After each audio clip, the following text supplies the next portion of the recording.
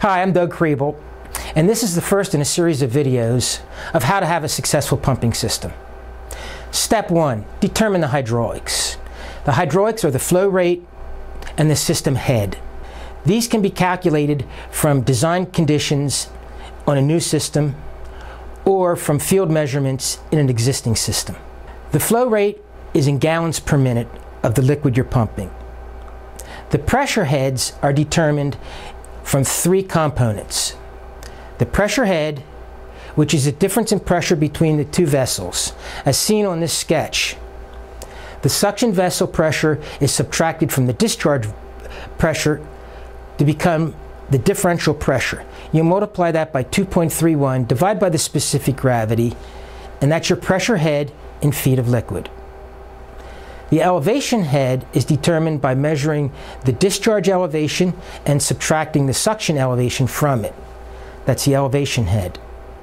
To that, you have to add the friction head. And this is the loss in pressure due to liquid flowing through the pump system. Loss is due to friction against the pipe, fittings, and other process equipment such as heat exchangers and valves. From this data, you plot a system head curve. The system head curve is a chart that shows the head in feet on the left-hand side vertical axis and the flow rate in gallon per minute on the horizontal axis. The static head is the pressure head and the elevation head, and that's constant throughout the pumping system at 0 flow and full flow. That's why we call it static head. To that, we have to add the resistance to flow, or the friction head. Those components added together is the total dynamic head that the pump system is designed for. Let's look at an actual application. The suction tank on the right-hand side is open to atmosphere, so it's 0 psig.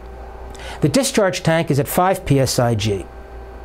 The difference is 5 psig multiplied by 2.31, and in this case we'll assume water with a 1.0 gravity, so the pressure head is 11.5 feet.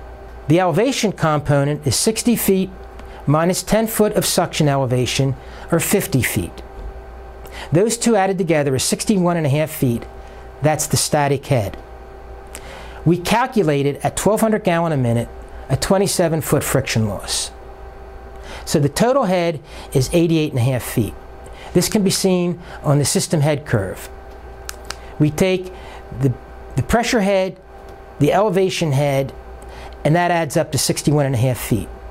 We then factor in the resistance, the friction loss, which varies from 0 at 0 flow to 27 feet at full flow.